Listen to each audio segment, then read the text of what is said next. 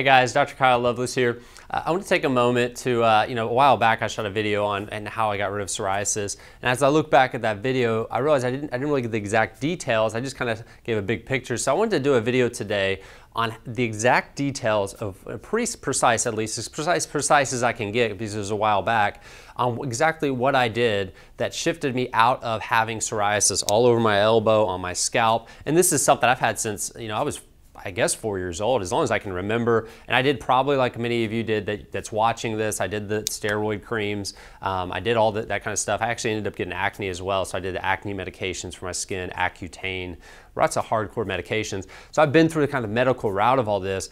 And but there was an approach I took that kind of helped a little bit, and it was a natural approach, but it didn't get rid of the psoriasis completely. But there was a shift I made that really took it to the next level. And I'm gonna share that with you guys today, okay? So, first thing, and I know everybody wants to know, what do you eat? Okay, so I'll start with diet. The first thing I did is I shifted my diet probably about 12 years ago, 15 years ago now. It was about 2008-ish.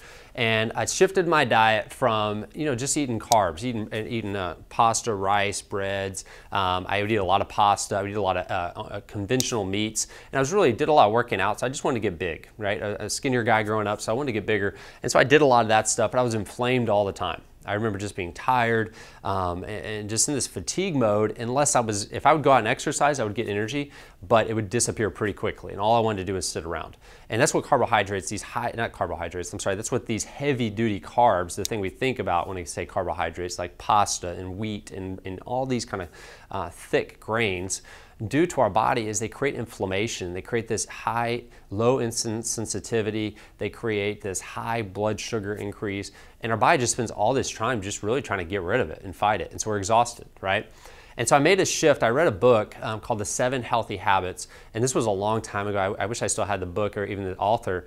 But I took that book, and as I was reading it, I started to learn about good fats versus bad fats. I started to learn about how grains, which I thought were really good for me, right, because I followed the food pyramid, that they actually weren't very good for me, and that there was a lot of genetic issues in our grain system in general, and that they actually created inflammation. I started to learn about all these things that we teach now, and it blew my mind. I literally started looking at this, and I wasn't even thinking about psoriasis, to be really honest. I just wanted my energy back. And I started to write this stuff out, and I would just memorize it. And then once I started memorizing it, I would start actually putting it into practice. I went to the health food store. I was in Daytona Beach at the time, in Port Orange, Daytona, Debbie's Health Food. If you're from Port Orange, you'll know what I'm talking about. And I went into Debbie's, and I would go get all the organic stuff and all the clean eating. And it was a process. It took me probably 5, 6, honestly, probably till today to get really good at this.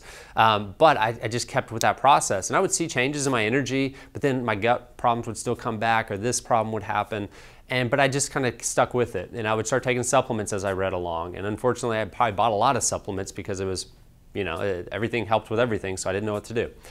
And then finally what I did is I started to follow doctors. I started following different, actually, believe it or not, different chiropractors and different natural doctors, and started working with them on getting a good eating plan for me. And so here's what I did. My eating plan, with enough of the backstory, my eating plan consisted of good, healthy fats, and that was a big part of my diet. I ate things like grass-fed beefs, right? I ate a lot of grass-fed beef. I ate a lot of organic grass-fed beef, a lot of organic free-range chickens, tons of grass-fed eggs, right? Not grass-fed eggs, free-range eggs.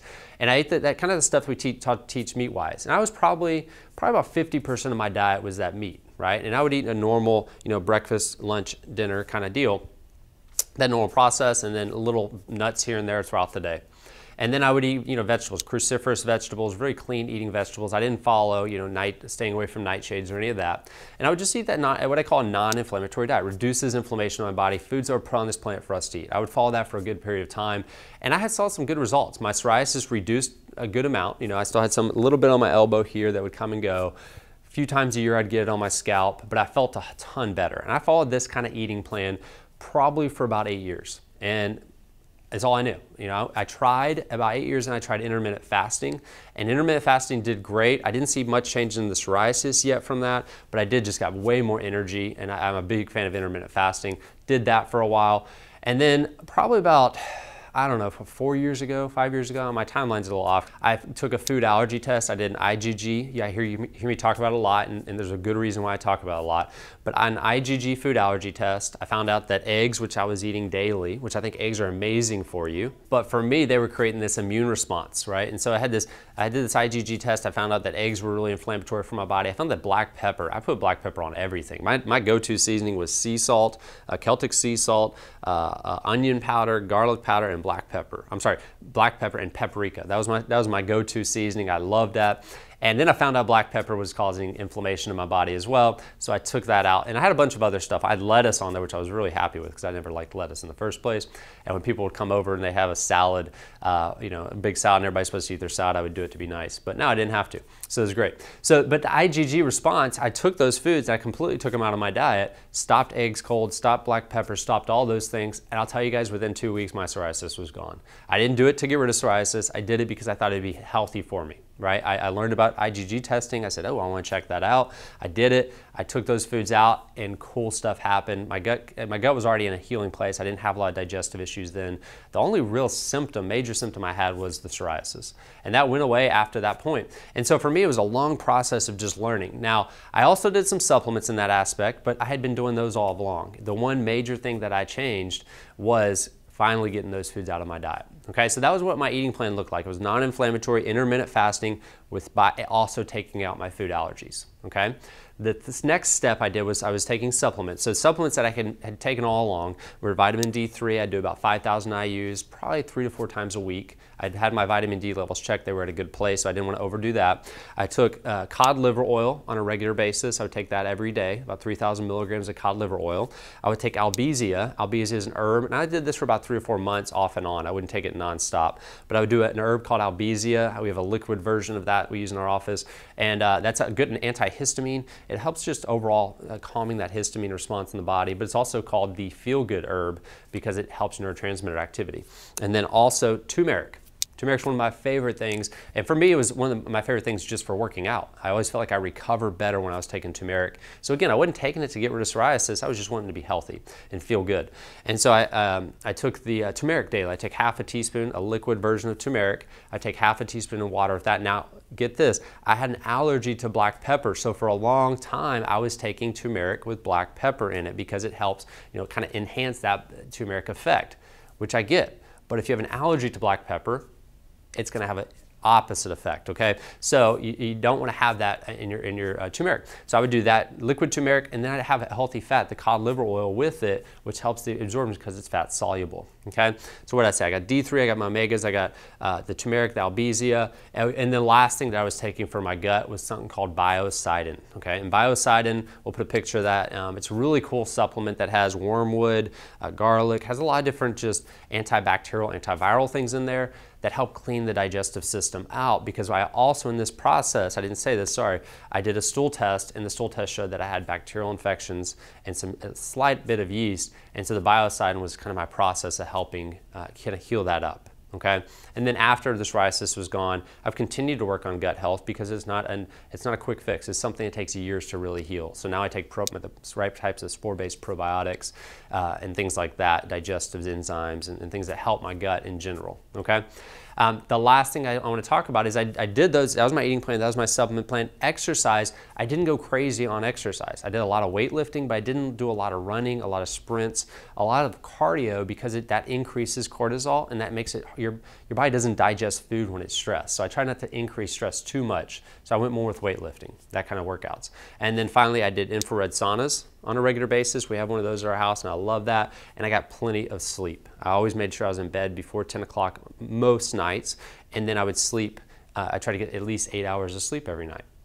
I love taking naps. I don't know if that had anything to do with it, but I always try to get a nap in the middle of the day too.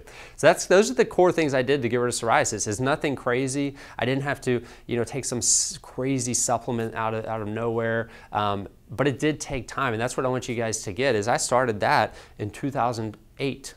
And then now in 2000, I think it was 19 maybe, I finally started to see that disappear. And maybe if I did the food allergies years ago, that wouldn't have taken this long.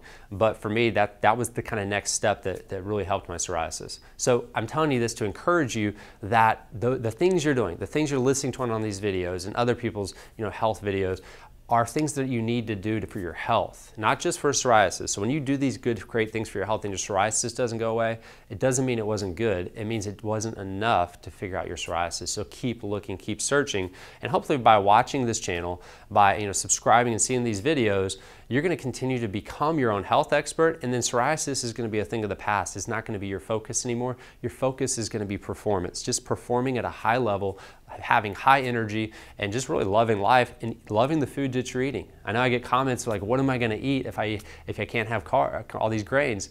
Well, we got vegetables and we got meat, and that's the stuff that I really think should be the core part of our diet. All right, hope you guys enjoyed this video. Hey, share your comments below on what you did to get rid of psoriasis. I love hearing all the different things. And really, the comments help us see that it's not the same for everybody. So many people have done different things that works, and it's really just about becoming your own health, becoming an investigator and becoming your own health expert in that time. So subscribe to this channel, share this with others so they can learn how to become their own health expert as well. And we thank you for watching. We'll talk to you next time.